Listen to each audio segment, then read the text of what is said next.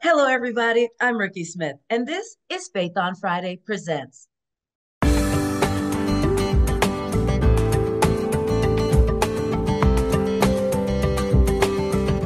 At Faith on Friday Presents, we're all about highlighting inspiring people, engaging topics, and small businesses that need to be highlighted. And while you're here, don't forget to like, subscribe, and share us with your network. Caregivers. We've all known them, and if we live long enough, we're all going to be one. What is it about caregiving, though, that is so difficult, but somehow so rewarding? How do caregivers get through some of the hardest times in their life and still be okay? And what is it about caregiving that makes us think we can't talk about some things? Today, I want to introduce you to a friend of mine who has written an inspiring book. The book is called Welcome to Caregiving, the things caregivers never talk about, and it's really good. Y'all say hello to my friend Erin Copelan. That's Erin with an E, Copeland with no D. Hi, Erin. How are you? I'm excellent. How are you today, Rikki? I'm doing well. Thank you so much for joining me today because this topic is really important. I want to ask you first off, just in general, what is it about caregiving that made you want to need to write this kind of a book? Really, when I was in the middle of my caregiving for my husband, which spanned over a decade and in multiple states with multiple medical centers, so I got to deal with some different personalities. And I found there really wasn't anything out there that spoke to the kind of caregiver I was. There's a lot out there that says you're amazing, you're an angel sent from heaven to take care of people, Hmm. which I'm not going to deny that. There you go. That's right. But I also had feelings that made me feel not like an angel. I Yeah, had those bad feelings like yeah. frustration, anger, fear, some resentment. And nobody was talking about those things. No one was talking about how to get through those challenges and that guilt. Yeah. And that's so important because you do hear, oh, you're a caregiver. You are obviously anointed of God, sent from heaven to be, and here's your halo where you, like you said, everyone. Which can get heavy. Yeah, because now there's this expectation of you to literally walk on water and instead of walking, just saunter or float, if you will. But what do you do with those bad feelings? And I really love that. So let's talk a little bit about your caregiving journey. Who are you caring for and how did that get started? I was caring for my husband, Jerry. He was diagnosed with liver cancer in 2009. Mm. And he went through a series of treatments, major surgeries. He had a successful liver transplant. He's doing fantastic today, which I always forget to tell people, and he's amazing. We're Awesome. celebrating I think this summer will be his 7-year transplant anniversary. Wow, that's And awesome. every year we celebrate his liver. We named her Regina. So we celebrate Okay. Regina and we give thanks to the donor family. So we do a little celebration every year on That's his awesome. transplant anniversary. Yeah. After the transplant, he did have major complications, and I did almost lose him, which is terrifying when you don't understand what's happening. Yeah. And like I said, and then there's, all of the recovery Yeah. And after people don't each one of realize, those things. yeah, recovery in and of itself is a whole ordeal. Now, Yeah, you started your journey in 2009. You said it was almost a decade that you were a caregiver it was. for the man of your Fortunately, dreams. Jerry was never, some people get so sick when they're waiting for a liver that they're in the ICU Mm-hmm. waiting for an Mm-hmm. organ. Fortunately, Jerry never got that sick, Oh, but it that's was all awesome. of the treatments, all of the testing, surgeries in between to keep him going. Mm-hmm. And so he was on the transplant list, I believe, for 8 years. Wow. So Mm-hmm. it was a long time. It was Yeah. a long So as a caregiver, I hate to ask the question, but it's a real thing. What is it when you were doing, in the middle, in the midst, if you will, of your caregiving journey? What kind of things did you miss concerning about yourself? time. I mean, and again, and this is why nobody talks about it because it feels really uncomfortable to say it, but nothing was about me anymore. Hmm. Nothing. Everybody asked about the patient, which I appreciated, Sure. but people a lot of times didn't remember or think to say, and are you okay? How are you? How Mm, are you yeah. feeling? Hmm. And I had my own business. And so keeping that afloat, like everything was just kind of holding it together at the bare minimum, like by the strings, just Yeah. making sure I could keep things going without everything collapsing. So in addition to keeping my own things going, I did take on other duties as assigned, including things like helping keep my husband's business afloat because he also had his own business. Hmm. So there's a lot that Right. all of a sudden you lose when you become Right. a caregiver. Oh my gosh. Looking back, because this is where you have the most clarity, right? They say hindsight is Yeah, 2020. absolutely. I even have hindsight about my hindsight. I will Yeah. tell you that right now. I bet because when you wrote the book, you have some of the funniest chapters in here. Welcome to the Sunshine State. I think there was something in there about Regina, which had me cracking up. It's so your book is really good, but it's so funny. You Thank don't you. think of a caregiver having, not that caregivers don't have a sense of humor, but to write it in the way that you did, it made it really unassuming and less, what would be the proper word, less scary to talk about some of the really hard things. Looking Thank back you. right now, what's one of the funniest things in a serious moment that you can remember? Some of the funniest things it is looking back on them because in the moment it was not funny, but I lost my mind. I straight up lost my mind. And so one of the little in hindsight sections I have is when people talk about being kind to others because you don't know what they're going through. Hmm. I was mean to people. I was mean to people and I would yell Erin. at people and I would cut people off on the freeway because it was like 5 o'clock in the morning. I'm trying to get the hospital to to be there for doctor's rounds and be like, oh my gosh, Right. there's the exit. I almost missed it. So I wasn't trying to be rude. I didn't think I was more important. I just didn't know if my husband was dying. Yeah. Oh, So wow. silly things like that and goofy things. I went to the bank to make a deposit and they're like, you can't make a deposit here. I was like, why? They're like, because this is chasing your deposits for Bank of America. Like ordering a Big Mac at Burger King. What do you mean you Yes. don't have What that are you here? doing? What are you doing? And so looking back, I can Yeah. see and I can understand. But Yeah. yeah. You said I literally lost my mind. How many caregivers since then have you spoken to? And they pretty much tell you the same thing. I'm losing my mind. I'm gonna I go don't, with every single one. I you're don't think right. I've ever met one that's like, I got this, can't wait for the next one. Let's do it again. It's not, Yeah. no, it doesn't happen that way. I mean, many are overwhelmed, and the ones who do have a groove, Hmm. I feel like sometimes there's just a sadness. And I Hmm. feel like it's that place of not being able to fully express yourself and fully share what's happening because Right. you aren't the sick one and you're Hmm. fine and you're okay and you're Yeah. helping to take care of somebody else. And it's uncomfortable. Yeah. It's uncomfortable. I love the air quotes because you literally, you're fine, but are you really? No, I'm not fine. I'm losing my mind. I haven't showered in 4 days, and I think I should eat at some point this week. You know, Yeah. you're not Yeah. fine. And one of my favorite funny stories is I was seeing a therapist. I always had some kind of mental health support that way.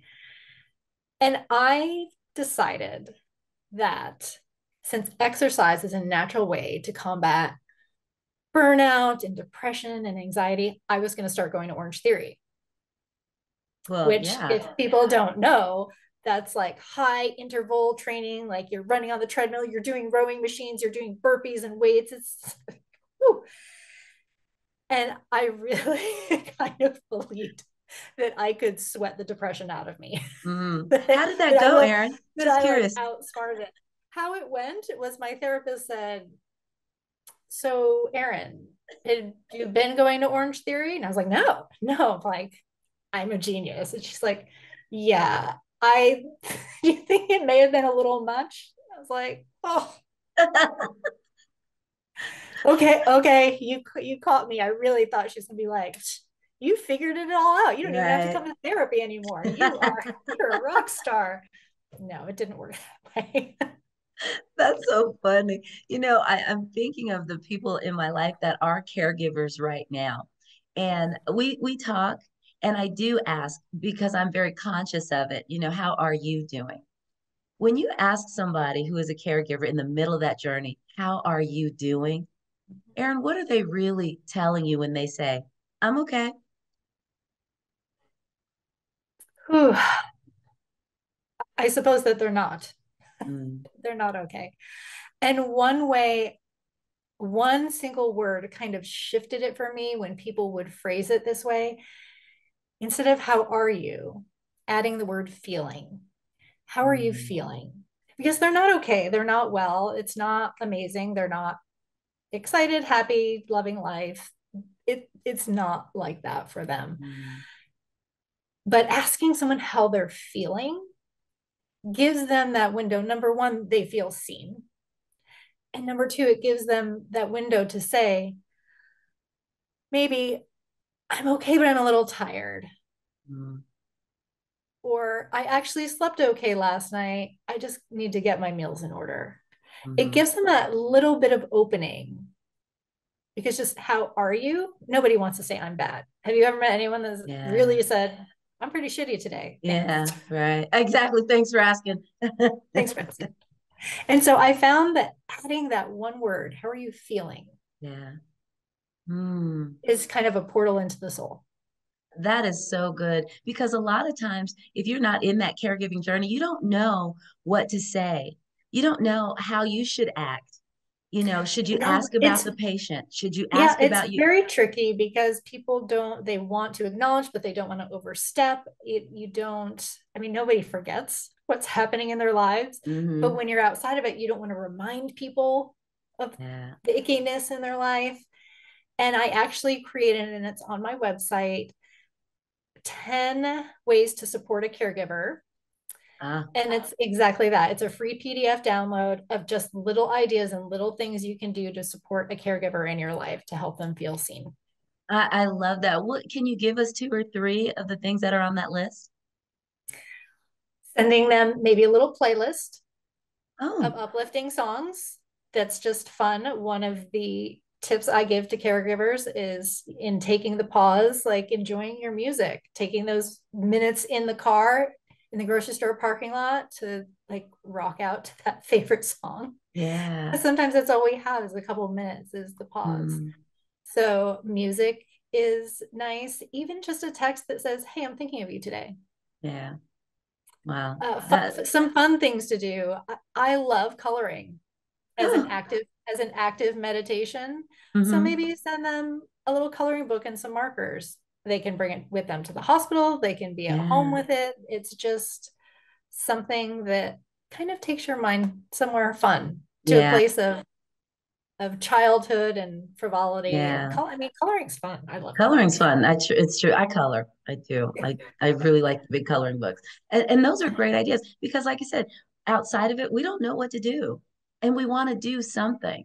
So now that you have written this amazing book, and again, you all, the book is called Welcome to Caregiving, the things caregivers never talk about.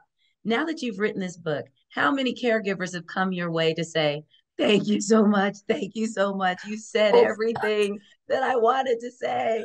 a lot have come to me, and a lot who have already been on the journey, and they're just like, you nailed it.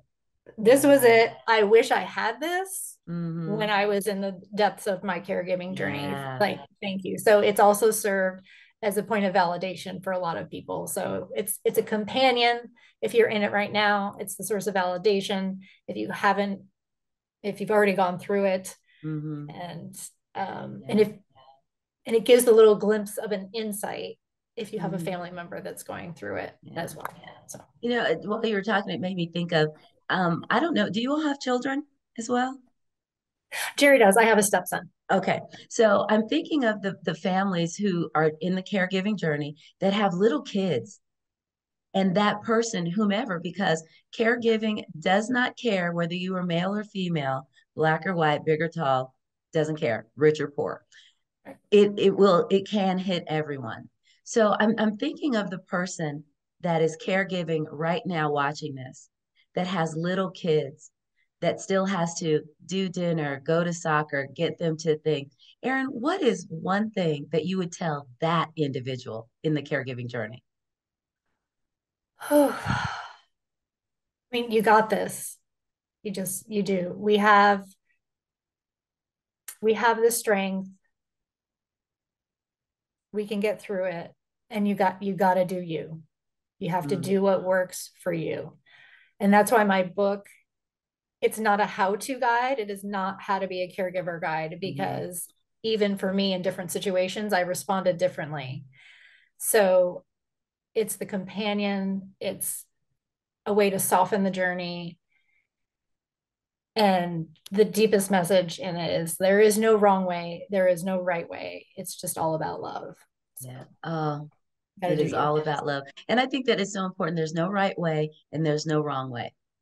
It's like parenting.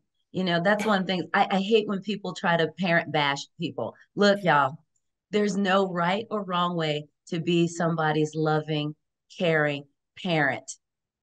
And like you said, do you? You If have they to do make you. it, if they get out of the house alive, you take the win. And in your Yeah. case, as a caregiver, if you make it out of the hospital yourself and your person gets to come home and get well, take the win. Take the win. Did it.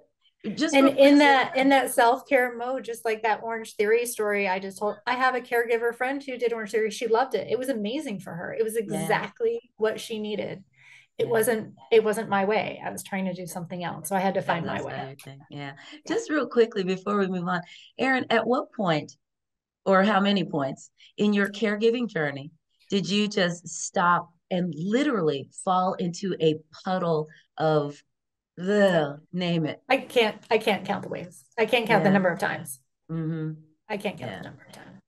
And it was one of the reasons. So for me, and the kind of caregiver I was, I did like to be alone because I liked Mm, to have those moments privately by myself. I didn't right. want a bunch of people around me. Some people need that and they thrive with that. And that Mm-hmm. community is really what gets them through.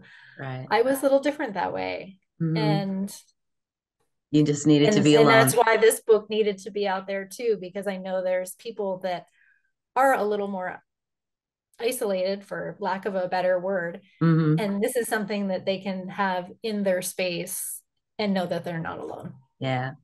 And you all, if you're watching this and you are a caregiver yourself, I promise you, get this book.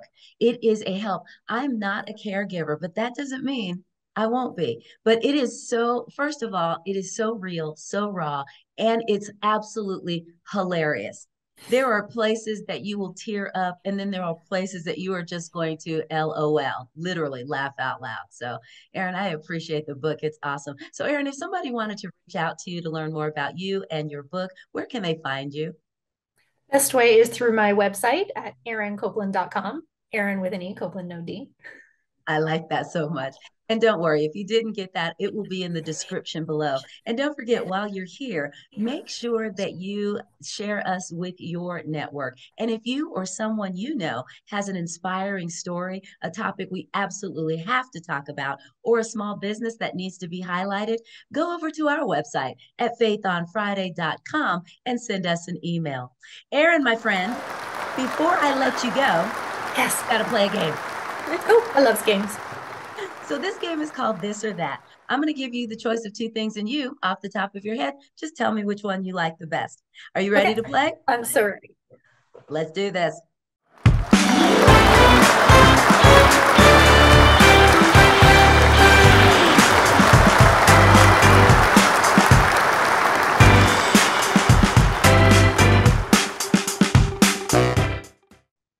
Plants or flowers? Flowers. Hotel or tent? Oh, hotel. Right? Ugh. Water park or amusement park? Amusement park. I Mm, like my roller coasters. I do like my roller yeah. coasters. See, I have problems swimming in other people's juice. That's just me. Okay. There's that. There's Practical joker or I don't play like that. that. You know, I'm pleased that April Fool's Day came and went, and I didn't play any jokes, and none were played on me. So I'm gonna go with no. Okay, I hear you. Candlelight or moonlight? Moonlight. Mm. Planner or make it up as I go? I'd like to make it up a little more as I go, but I'm a planner. Not a bad thing. Go all day or I need a nap. Nap. I am with you, girl. I love a nap. When you're chatting with friends, is it pecan or pecan? On. Okay. Yeah. When you first meet somebody, what do you notice? Their eyes or their smile? Smile. Okay. And are you a words of affirmation person or an acts of service kind of girl? It's very, very close. It used to be a solid words of affirmation, but Hmm. now it's a little more acts of service. I think the that caregiver in me Yeah, probably. learn to like to receive that back. It's the receiving. Okay. I like my acts of service. Not a bad thing. And finally, what would you tell your 13-year-old self right now?